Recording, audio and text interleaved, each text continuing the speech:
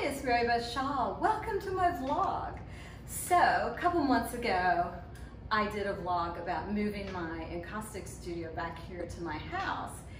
And we've kind of got it. I've kind of got it organized.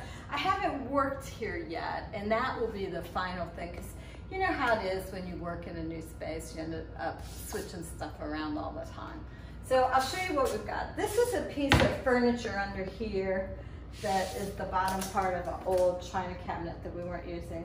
So I put a hollow core door on top of it, and it's just sitting there. And then this is a ceramic tile and my encaustic palettes on top of that. Now we have some venting, and I'm just gonna say it's probably gonna be changed around. It seems a little cumbersome for me. I'm not quite sure how it's all gonna work, but it comes out of this very robust exhaust fan down here. So it's a good thing, it's just we need to organize it a little bit better. So what do I have then? I have a kind of hot pot thing that I put my encaustic medium in when I'm working, and then I would mix my colors over here. And I have some other things. This is the heat gun. And this is a little baby iron that I am dying to try. It's really cute.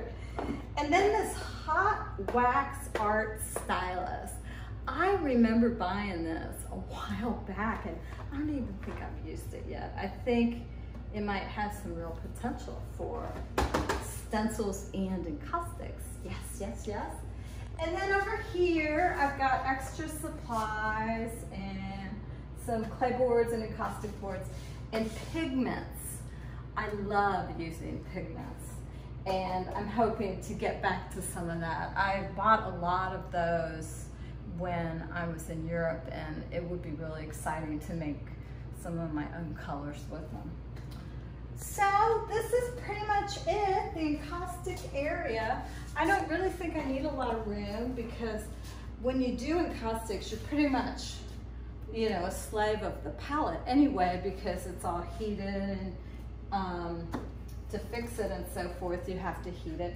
I do have some cold wax pieces that I started over here.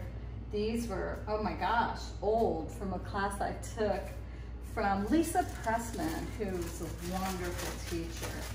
She loves using our stencils with her encaustics and with cold wax, so that's kind of fun.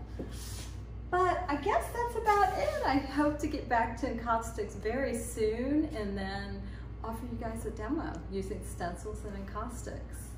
If you have any questions for me, I would love for you to ask them, because that's a Ask Me Anything kind of deal.